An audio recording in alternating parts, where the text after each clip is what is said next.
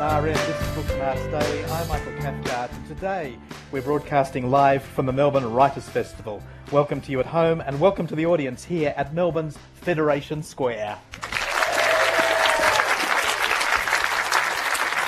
For the next hour, we'll be getting to know the young French writer Laurent Binet. He's become a literary superstar with his very, very first book. It's called HHhH, and it's the chilling story of a mass murderer named Reinhard Heydrich. We've all heard of Hitler, Himmler and Goering. Heydrich is less well known, and heaven knows why, because he was just as influential as they were. He was tall, blonde, clever and psychotically cruel. Hitler called him the man with the iron heart. The Czechs call him the Butcher of Prague. This is also the story of two young Czech soldiers who killed him. Now, HHhH is a history book, but a history book that can't help behaving like a novel, because Binet is a historian who can't help or can't resist using a novelist's tricks and then castigating himself for lapsing into make-believe. And the result is a smart, funny and very chilling book. In 2010, it won France's most prestigious literary award, the Prix Goncourt. The English version is just out. The American novelist Bret Easton Ellis wrote HHhH blew me away. I think I'm leaving out an H. HHhH, no I'm not, blew me away. Binet's style fuses it all together. A neutral journalistic honesty sustained with a fiction writer's zeal and storytelling instincts. One of the best historical novels I've ever come across. At the Melbourne Writers' Festival, would you please welcome Laurent Binet?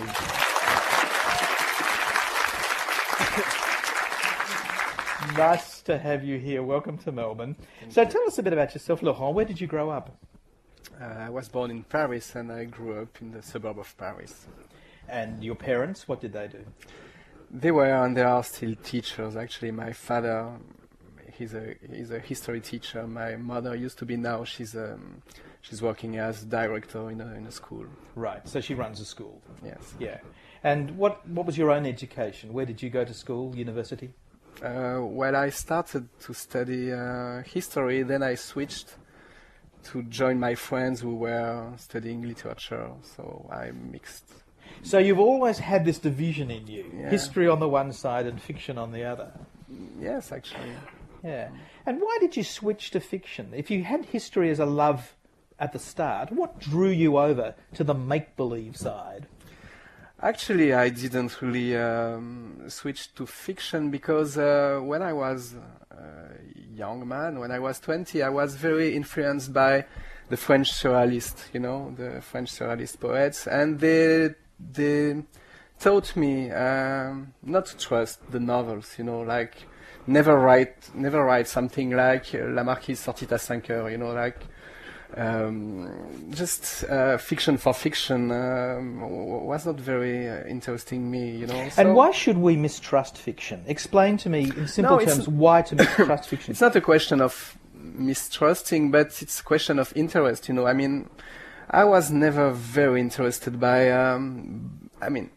to be interested by a fictional character, the novelist has to be very, very good, like, I was not very interested by the fate of a fictional character. I was, of course, I loved many fiction novels, but, you have to write something more than just a pale imitation of real. Well, I understand what you're saying. I think what you're saying is it's hard to care a lot about someone who is imaginary. They're not actually going to get killed. They're not actually going to fall in love. That's not what's going to happen. There are real stories about real people. Is it the real stories that spoke to you as a young student? Yeah, well, either it is a real story or it is not, and in that case it has to be an extraordinary story, But I think a problem we have in France actually now is we've got that model of realistic psychological novels, from the 19th century time, which is still a big model for us, and I think what is sure is I'm not interested anymore by the Balzac style, Balzac style of novels. Reminds me of, your critique reminds me of, is the sorts of things that Brecht was saying about middle-class theatre. Brecht comes along and said the middle class go to the theatre and they enter a world of make-believe which they think is real. and that stops them actually having a critical response to the world around them. So Brecht's response was to keep reminding the audience that they're in the theatre. He wanted to remove the kind of truth effect of theatre. Yes, you're right. I like that idea. I like that way to play with the audience or with the reader, like telling a story and then suddenly making them believing in the story and then suddenly breaking the illusion, and that's the reason why I love so much Kundera. For many years I didn't really understand why I loved Milan Kundera, because he did that kind of novels I'm really not fond of, realistic psychological novels. But what I love with him is suddenly he shows up as the author, not only as the writer, not only the narrator, but as the author. He will speak as Kundera, saying, yes, that character is not bad, but I'm not sure, and breaking that illusion. Let's talk about Kundera a little bit later, because I think first we should get to know what this story is. So let's talk first about Reinhard Heydrich, what we know about him, who he was, and then talk in more detail about the way in which you've played with these philosophical questions which are so important to you and which have produced this wonderful book. So, Reinhard Heydrich, how did you first hear about him? Well, I was a kid when my father told me about him. He didn't give me many details, but he told me that once in Czechoslovakia, two parachutists, they attempt to the life of the headmaster of Gestapo, and this is basically all I knew about him. Then, when I was older, I was sent to Slovakia in order to make my military service. And I remembered what my father told. So I'll just repeat that, because what you said was that these two partisans, two Czechoslovakian soldiers, they went out to kill Heydrich, who was the commander of the Gestapo. Yes, and also he was the acting protector of former Czechoslovakia, former Czech Republic, actually. So the Nazis had gone into Czechoslovakia. They'd taken over a large section of it. And he was now actually, he was the government. He was the controller of that area of occupied Czechoslovakia. And so two Czechoslovakian soldiers were sent from London to kill him. Which they did. Yes, they did. And they killed him. You spoiled the book, but they did. Well, that you can read the Wikipedia entry and you'll find out. It's history, it's not fiction. You're not supposed to play that game. You just said this, Laurent. For those who are here at Melbourne's Federation Square on Books and Arts Daily at the Melbourne Writers' Festival, there's a picture of Reinhard Heydrich up on the screen behind us. And I suppose we know that he's a Nazi, so those narrow eyes look very cruel, that mouth looks very hard, and that long, angular face looks unemotional. And there's something very chilling about the fact that he looks so self-possessed there in his Nazi uniform. What's his story? His second name was Tristan, which I guess is a reference to Tristan and Isolde from Wagner's opera. Who was he? Where did he grow up? Yes, well, what's interesting with him is he was one of the only Nazis who looked like a Nazi, because Hitler, Himmler, Goebbels, they didn't look as the Nazi legend, and so I think Hitler liked him very much because of that. He was tall, blonde, he was a musician, his father was he was a violinist, he came from a musician's family, so he was really fitting with the idea Nazis they had of themselves. And at the same time, he became the headmaster of the Gestapo. And what's interesting... I'm going to interrupt you there, because headmaster is a word we use for schools. So the person in charge of school is a headmaster. So let's say commander. Commander, okay, the chief of Gestapo, and what's interesting with him, he's not as, you said that he's not as famous as the others, and he's even not as famous as Eichmann, for instance, although Eichmann was just his subordinate, his right hand, because he didn't have the trial in Jerusalem, you know, and he died earlier, and he was basically, his occupation was about secret services, and so he was not under the spotlights as the others. But what's interesting is, and this is what I didn't know when I started to be interested by that case and writing my book, he's following his career, is following every step, every stage of the Third Reich history, because at every step of the Third Reich history you find him, you know, like first the night of the long knives, he was in charge of that operation. Then the Kristallnacht, the night of the Crystal Night, he was Goebbels put him in charge. Well, you actually say he's one of the organisers of Kristallnacht. So this is this night in November. And even more, he was the organizer of the final solution. You know, he was the president at the Wannsee conference. So Kristallnacht, I guess we should just remind listeners what Kristallnacht was. There'll be some people who don't know this. It was an organized pogrom in 1938 when the SA, how do you say in English, the SS, but the others, you know, like I mean, basically the Nazis. They ran all over the streets and destroyed the shop of the Jews, you know, and breaking the windows. That's why it was called the Kristallnacht, because there's broken glass, like broken crystal everywhere. Yeah, so it's one of those moments when the true horror. I mean, it was a first big moment of violence against the Jews in 1938. Do we know when he first started to express anti-Semitic ideas? Does it go right back to his childhood? Well, it's what's funny is his father was suspected to be a Jew, and when he was at school, he was mocked by the other kids because he was suspected to be a Jew. So it's very ironic that that boy suspected to be a Jew became the organizer of the final solution. You know,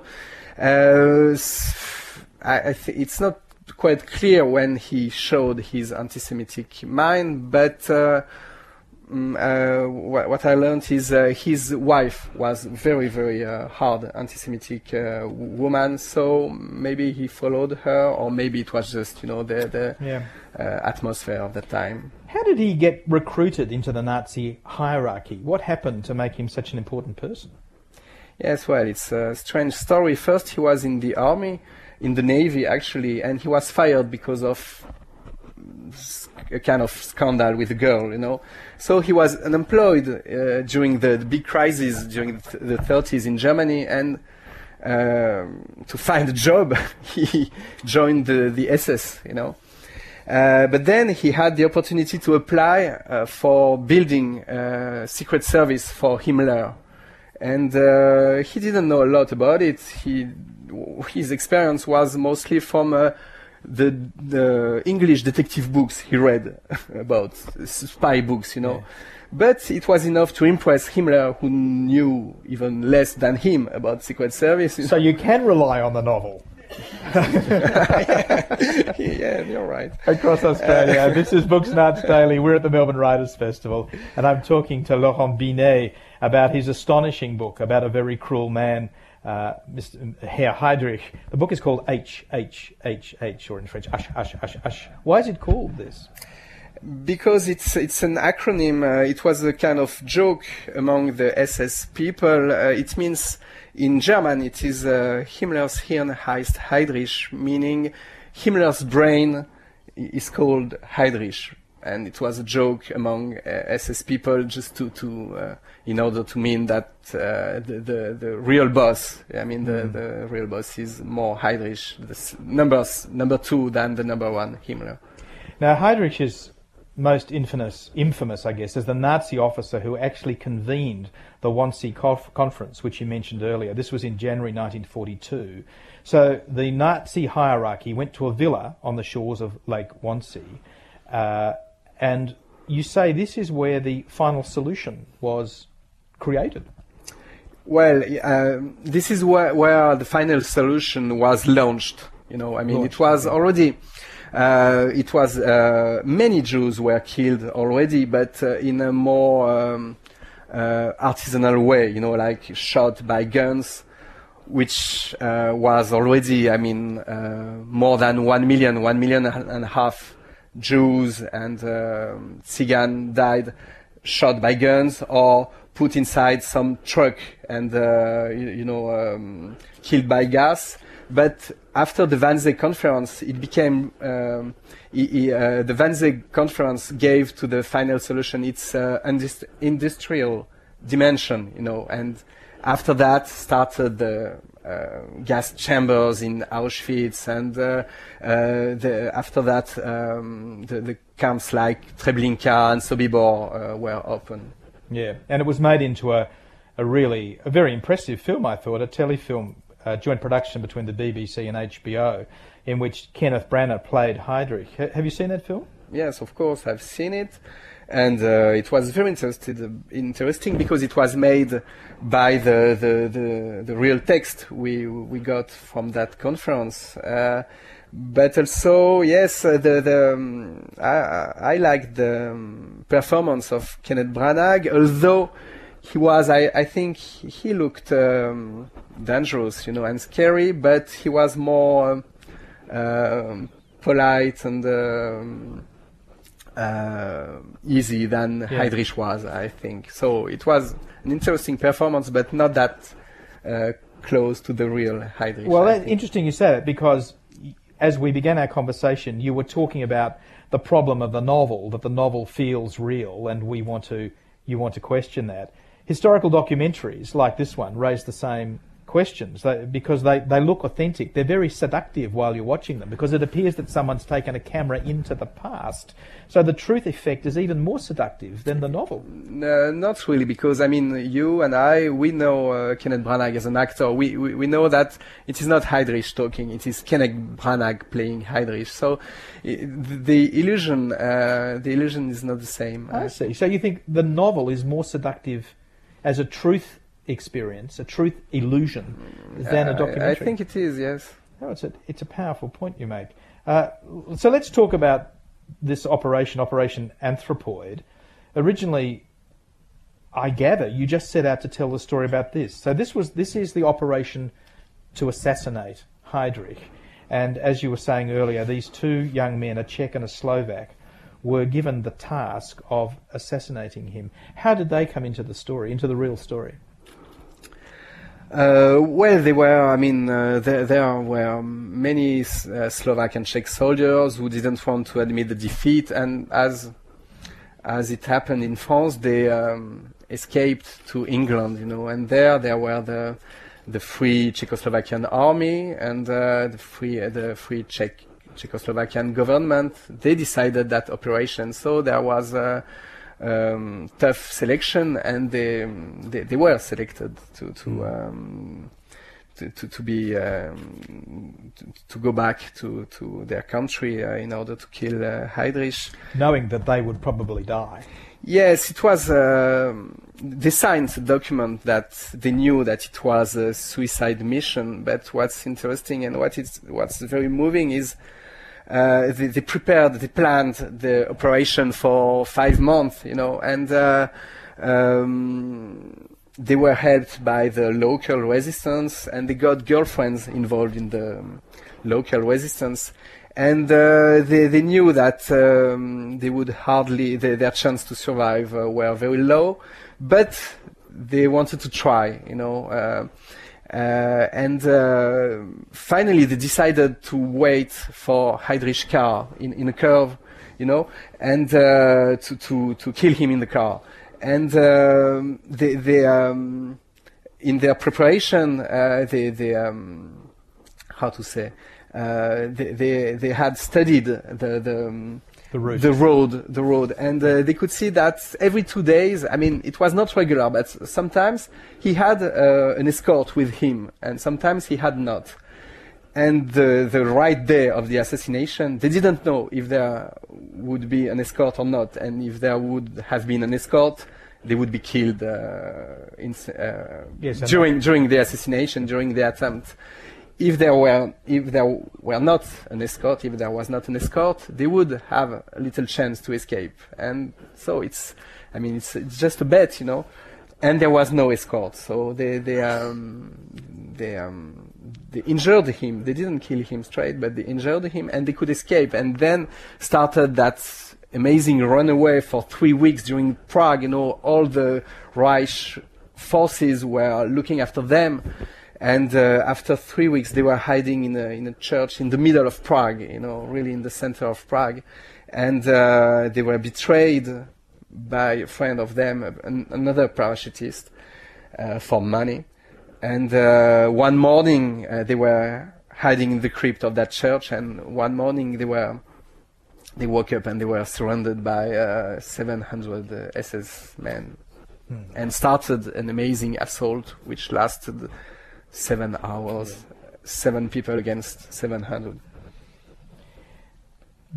I've just put on the screen here at the Melbourne Writers' Festival a German stamp that was issued, and it's actually the death mask of Heydrich. It's a powerful image. Sorry? It's a very powerful image, this. Yes, well, I mean, he was, as I told you, he was the ideal Nazi. So they made that death mask after his death, and this is on the stamp, you know. So he became a kind of national hero after his death. The book includes some really shocking details about Nazi cruelty, as if we needed any more. You tell the story about a football match, or a soccer match, that the Nazis organised in Ukraine, occupied Ukraine. Can you tell us that story about what they did? Yes, it was a total digression, because it had nothing to do with Heydrich, but it was so amazing that I had to tell that story. They in Kiev, in Ukraine, Ukraine was occupied, and the Nazis they organized a kind of Champions League with all the occupied countries, you know, and it happened that the best team was Ukrainian team from Kiev, basically the former Dynamo Kiev. And the Nazis, they heard about that team beating Hungary and Slovakia, and so they sent their best team from the Wehrmacht to have a match against that Ukrainian team. And at the halftime, the Ukrainian team was winning, and during the halftime, the commander of Kiev, the German commander of Kiev, went to see the team and told them, okay, you play very well, but if you win, you'll be executed. So it was a dilemma, and of course, at that time, that match meant something as a symbol, of course. So the Ukrainian team, they decided to play, and they won. And they were not killed at that time, because the German, they wanted their revenge. So after the second match, they won again, the Ukrainian team won again. And it was a big fury in the stadium. The people, the crowd was on fire, and the German had to shoot to control the situation. And they grabbed all the team but 3, and they killed them. They executed them all. Apart 3 who could of the team who could escape. It's called still now it's called the death match in Ukraine, and in front of the stadium of the Dynamo Kiev, the actual team, there is a board with that with the commemoration of that story. And the Nazis also showed how brutal they were in the revenge they took on the Czech villages of the 2 men who had assassinated Heydrich. Tell us that story. Yes, the reprisal, the retaliation was awful after the assassination, especially because the Nazis, they had no link, they had no lead, they couldn't find the parachutists, you know, so they got mad, and they got a lead which was a fake one. They heard about that village Lidice, which could be involved in the assassination. So they came and they took all the men and they shot all the men, and they deported the women. The women were gassed, and most of the children too, except few children who were blonde enough to be adopted in Germany by a German family. And it remained, I mean, it was just 200 people, which is nothing compared to the millions of people who died during the Second World War. But at that time, it was a big shock in the country and all over the world, actually, because the Nazis, they wanted to show, they made publicity about that murder, that village destruction, because they wanted to show you can't play with them, so they wanted to show their strength, but they showed to all the world their cruelness and brutality, So it was in terms of propaganda, it was a kind of turn that Lidice affair, that Lidice destruction, because after that, nobody all over the world, nobody could say that, okay, yes, maybe we can deal with Nazis. Mm-hmm. On our end, this is Books and Arts Daily with Michael Cathcart. We're coming live to you this morning from the Melbourne Writers' Festival, where I'm on stage with the French writer Laurent Binet, and we're talking about his book HHhH, which is the story of the life and the death of Reinhard Heydrich. Now, Laurent, you could have told the story in the book in the way you've told it to us here this morning, just as a factual account. These are all established facts. There's not much contest or debate about them. But instead you engage in a much more complex form of storytelling. And as you explained at the start, you're holding a constant conversation with the reader. Can we talk some more about Milan Kundera? Because you are in dialogue with him quite a lot, I think. I mean, Kundera writes a lot about the fate of the individual under the totalitarian rule of communism.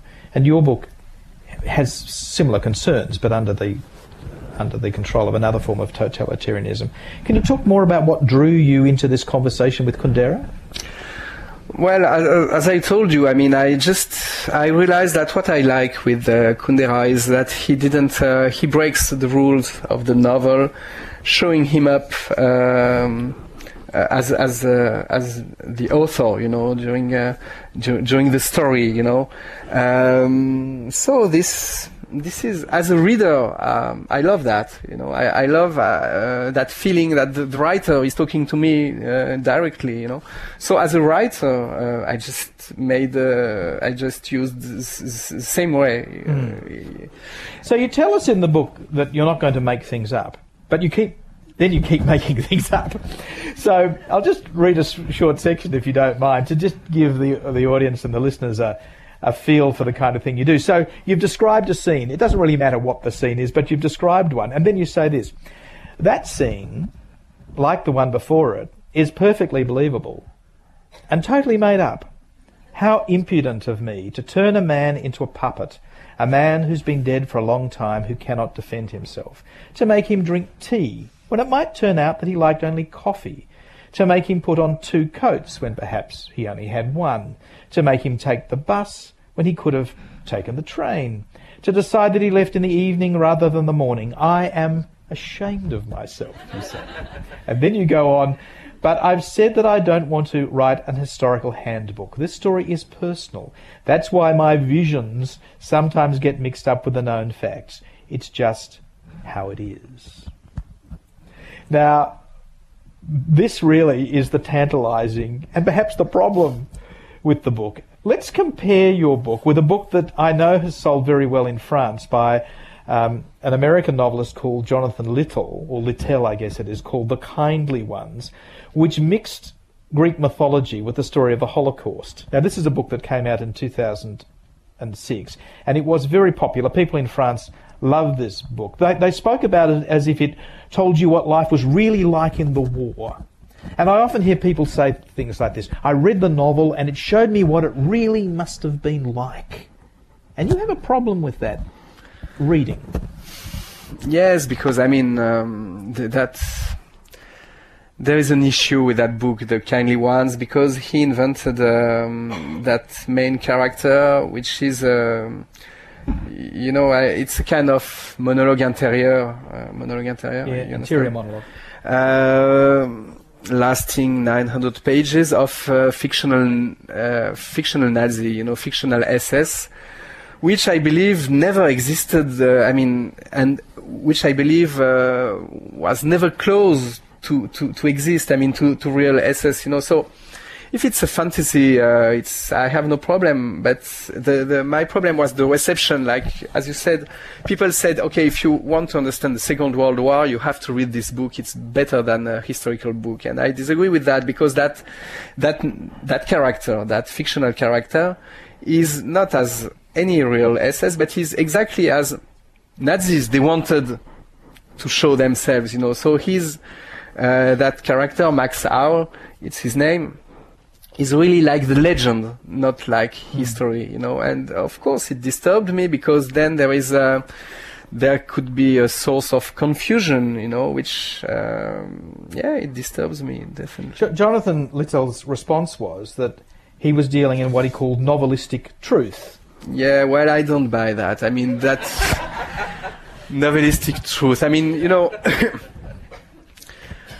in that way, I mean, anything can be truth, like just the truth of, I mean, the truth is a big word, I don't like that big word, like, I prefer to use veracity. Veracity, I don't know if... Yeah, veracity is good. Veracity, like, either it happened or it didn't, so, but truth, metaphysical truth, truth of love, truth of, I don't know what is, I mean, like, novelistic truth, I mean, just tell me what do you think, what does it mean, that novelistic truth?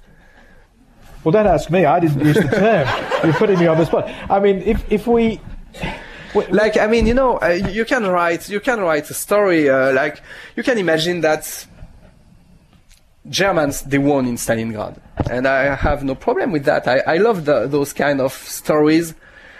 But it's not novelistic truth. It's called, there is a technical word for that. It's called uchronia. Uchronia. I guess we call it speculative fiction. So the idea that you're speculating on what might have been. Let's imagine that the Germans won the war. So what if stories, what if the Dutch or the French had settled Australia? Okay, but so it's, I mean, for me, it has nothing to do with truth, it's fantasy. It's fantasy of fiction. We often talk about the novelist as if he or she has a kind of mystical insight into historical figures. I often hear people talk about Hilary Mantel in that way. I don't know whether you've read Hilary Mantel, but I haven't read her, but I have. But you'll know the issue. Yeah. So, Hilary Mantel takes this real historical figure, Thomas Cromwell, about whose private life we know very little, and she writes about what he's thinking, what he's doing, what his motives are. And although this is an astonishing book, and it's an astonishing piece of writing, there is part of me that says, I don't know what the truth claim here is. Because when people tell me it's an incredible insight into the life of this man, Thomas Cromwell, I think, well, but you are making it up. So are we to say, through some mystical relationship, the novelist is able to tell the truth that isn't actually in the documents? Or are we able to kind of make a division as we read and say, we know these are the facts the details of the real world, and I just accept that I can read your book as though there's a bit over here which I know you made up. Do you have the same issue? Yes, I don't know, but as a matter of fact, you, as I am, you are interested by what is true or what is not true. It's the same when I go to see a historical movie. The first thing I hear among the audience when I go out of the theater, I hear always the same questions. Like people used to say, "Yeah, this was a great movie, but I wonder if that scene was made up or not." So it is. As a matter of fact, it is an interesting question. And let's say, when I read, let's say, War and Peace by Tolstoy, it's a great book, of course. It's a great novel, but I don't read it to learn about Napoleon, Napoleon as a historical figure, I read it for other reasons, which have nothing to do with history, So this is my point, if you want to learn about Nazis, I don't advise. I advise you not to read the kindly ones. War and Peace is exactly the same situation, because War and Peace takes you inside the mind of Napoleon. Yes, but mostly, I mean, I don't believe I'm inside the mind of Napoleon. I feel I'm inside the mind of Tolstoy, which is very different. Which is still a great place to be.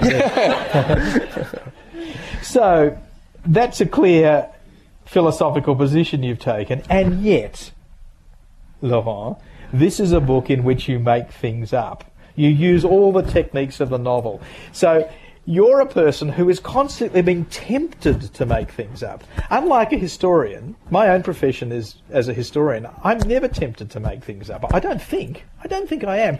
If I want to say it's a dark and stormy night, I will go to the library and check the newspaper to see if it was indeed a dark and stormy night on the 3rd of September 1945. I won't just say it was a dark and stormy night. But you keep saying, oh, I have this urge to imagine what it was like as he was walking down the street. What was his body language like? What was his mood that day? And then you write, oh, I mustn't do that. I mustn't make these things up, and you do it again and again and again. Why did you allow yourself to break the rule like this? Well, I guess because I'm a divided person, and so this I had to contain my novelist part, and because it was in contradiction of my project, which was to tell the true story, but soon, I mean, I realized that this is a complicated project, and it's true that I had that temptation, and from time to time, I just gave up with that temptation. So I made up few things because it was very frustrating not to know. So I was fully aware it was in contradiction with my project. And you're right, I should have suppressed those chapters, but... No, I don't think you should have suppressed it. You wouldn't have written this marvelous book. But the reason why I didn't is, in French we used to say, when I want butter and the money of the butter, So I wanted... Which is the same expression in English as you want to have your cake and eat it too. Yes, in French you say... Is it vouloir le beurre et l'argent du beurre? Right. To have your... So I wanted the cake of history and to eat the novel, I mean to feel the taste of novel, So what I did is from time to time I broke up my own rules, and I made up things. For instance, when I knew that HHhH was flying over Russia during Barbarossa operation. He was shot by the anti-aircraft Soviet system, And I wanted to know about that plane battle, and I didn't know about it, and I couldn't help myself. I just invented it, So and I knew it was bad according to my rules, but as a boy, I wanted that plain battle, So instead of suppressing the chapter, I left it in the book, and then the chapter after I deconstructed what I did, Yeah. So those chapters. When I made up a story or a scene, I used those chapters as an illustration to discuss the problematic of my book, which was how to tell a true story and to show how complicated it was. On RN, this is Books and Arts Daily. We're at the Melbourne Writers' Festival talking to Laurent Binet about his book HHhH, which is the story of the life and the assassination of the Nazi leader Reinhard Heinrich. It's also the story of Laurent's own struggles with fiction and with truth-telling or with veracity, as you've taught us to say. What have you learnt? This is your first history book. What have you learnt about the writing of history from this experience? That is a very complicated job, and I admire historians like you. Oh, thank you very much. How did you organise your research materials? Did you Did you put it onto cards? Did you write them in files in your computer? How did you just make sense of all the material that you have to gather? I was not very well organized. I read a lot of documentation, and I wrote all the chapters not in the chronological order. Like it was at the end. When I had all my chapters, I thought I had finished writing my book. Having 250 chapters and something, but then I discovered it was not finished at all because I had to organize it and to decide the order of the chapters, and so it was a very, very complicated job because it was I had to decide when I insert some chapter from the present time between two historical chapters. It was very, very long and complicated. When you say chapters, it makes them sound very long, but the book is written in little numbered sections. There are no page numbers in this book. It's like a Kundera novel. There are simply a series of numbered items, and it goes... Yeah, that was the decision of my English publisher. In all the other countries, we have pages numbers. Oh, yeah. Oh, I think it's a good idea. I like it. Yeah, I love it. I think it's so British,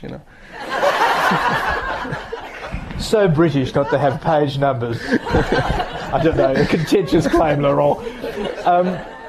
The biggest challenge for people who set out to write a history is they discover that everything is connected to everything else. And so they don't know how to put a frame or a boundary around their research or their story. I've helped so many people on history projects who become distressed because they think, I can't tell my story because I need to know about this and then that and the French, the First World War, you need to understand that to make sense of the Second World War, and on it goes. Did you find that a problem, everything connected to everything else? Yes, definitely, yes. I thought it took me 10 years to write the book, actually, and I thought I would never finish it. It was an endless job. What I did is... everything. I found everything interesting, even the little details or little connected story, peripheric story. So what I did from time to time, I gave a beginning of a story and hoping that, I was just throwing bases for a peripheric story, hoping that maybe someone else would pick it up and write other books about all the secondary stories I mentioned in my book. I like this is another Kundera's idea. Thinking about literature and novelist as a chain, link, and I like to think I'm a part of a chain. There were people before me talking about HHhH, and hopefully there will be other people, other writers, other historians after me who will write after my book. I think that's a great insight, because people often talk about a history book as if it should be definitive, if it should tell something that is, you might say, the whole truth. But all history books are in conversation with people's memories and with other historians. And I guess the issue that I find interesting about history is that, especially in the context of a festival where fiction is the dominant form, people talk about history, often they talk about a dry history book. They talk about a boring history book, as though history itself needs to be kind of gingered up by invention or by fictional creation. But of course what animates the information in a book is the argument. That's where, in a traditional history book, the book really takes flight, because the historian has got something to say, has got a thesis to develop. I mean, one of my favourite books, history books as it happens, is a French book by Alain Courbain, which is a classic book called The Foul and the Fragrant, the Miasme La Jonquille, which perhaps you know, and it's a history of smell. Yeah, I heard about it, and actually it was one of my teachers when I was studying history at La Sorbonne. With him? Yeah. Well, he's a great guy. Yeah. So to come in, that's where the personal comes in, because you say, I'm going to do something I bet you've never thought of. I'm going to write a history of smell. But of course, and I mean, I disagree. I know many historical books which are very interesting, and on the other side, many novels are very boring. Well, that's right. That's right. I'm not, by the way, taking sides here with one form or another. We're just engaging in this debate about fiction and truth and historical fiction, the historical novel, which will be a theme we return to here on Books and Arts Daily throughout the Writers' Festival. Now, in the book, you describe yourself as the son of a Jewish mother and a communist father, brought up on the republican values of the most progressive French petite bourgeoisie and immersed through my literary studies in the humanism of Montaigne, the philosophy of the Enlightenment, the Surrealist Revolution, and the existentialist worldview. That's a very complicated mixture. You have to explain why I said that. It was just I wanted to explain that I'm not supposed to become a Nazi after, all that years working on Heydrich, So, I didn't want to, But nevertheless, it's usually true that a person believes one or two core truths about, or holds to one or two principles that they believe to be true. Out of that mixture of your influences, can you talk about what are the kind of values about life that you hold to be the most important? Well, as a matter of fact, honesty is one of the main values I believe in, and it's true that, few girlfriends of mine would tell you that I can be a liar, but I don't like lie as a principle, and I don't like I don't like falsification,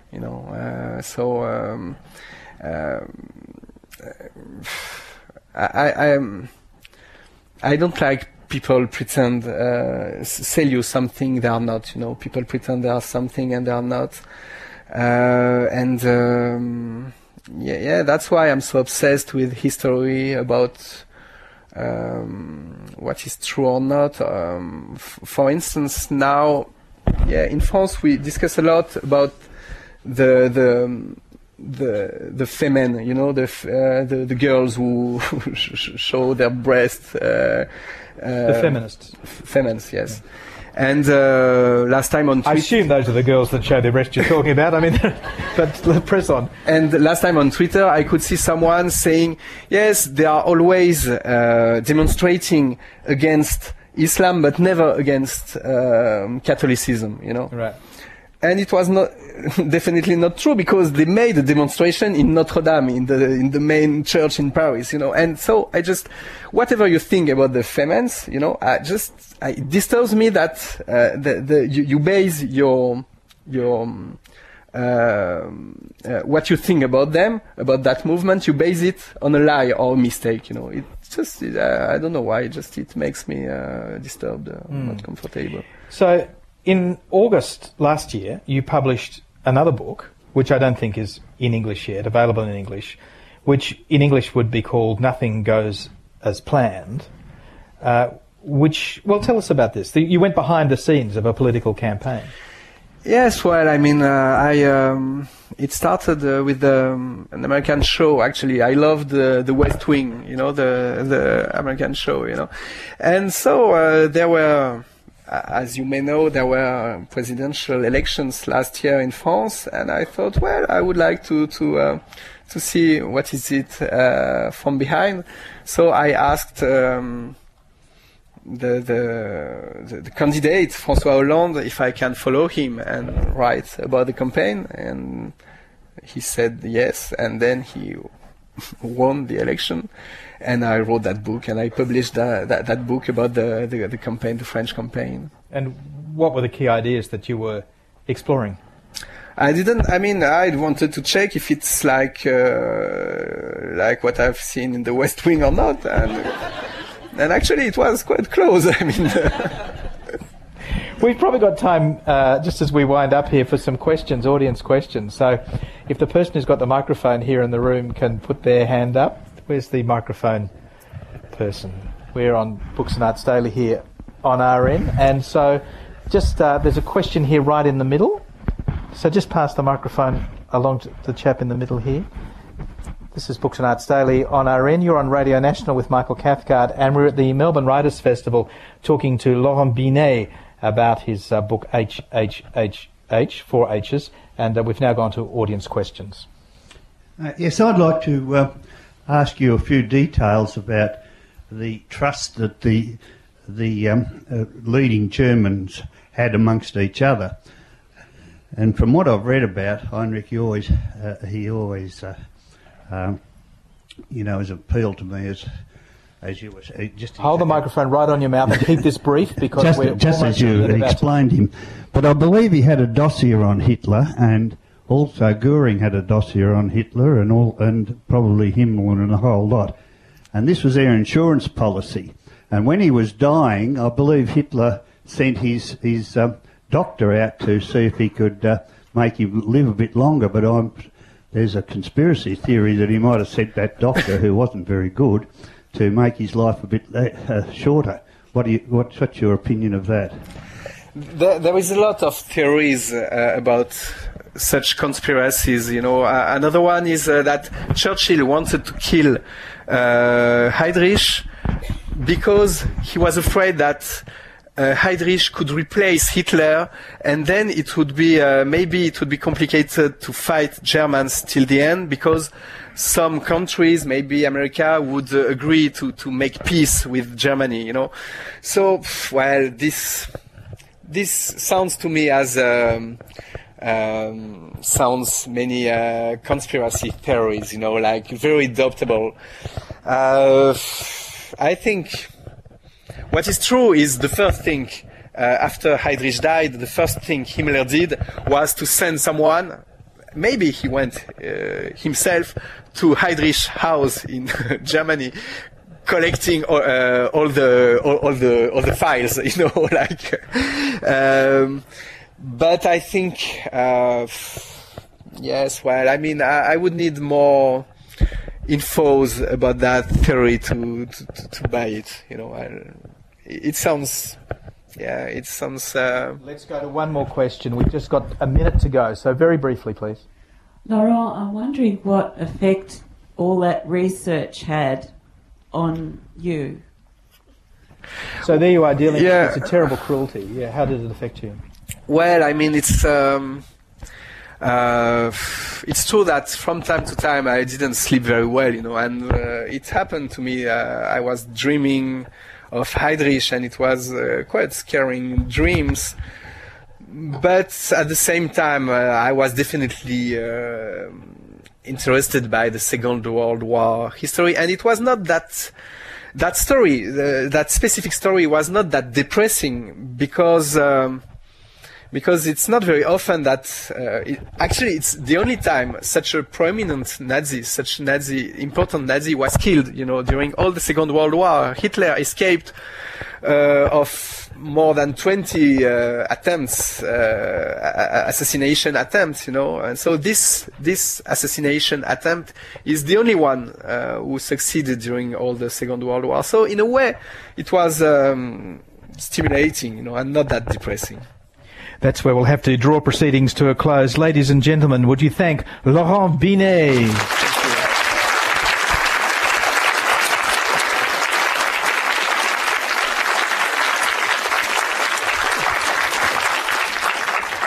HHhH is published by Random House in Australia. This session was supported by the Institut Français, and Laurent is speaking at the Sydney Jewish Writers' Festival on Thursday, the 29th of August at 8 p.m, and you'll find full details at the Sydney Jewish Writers' Festival website. And that concludes Books and what's this show called? Books and Arts Daily on RN for this week. Thanks to our executive producer Linda Lopresti and to the whole team for another great week. Do get well, Rhiannon. I know you're at home listening and not too well. The Bush Telegraph is next if you're listening to us live at 11 a.m.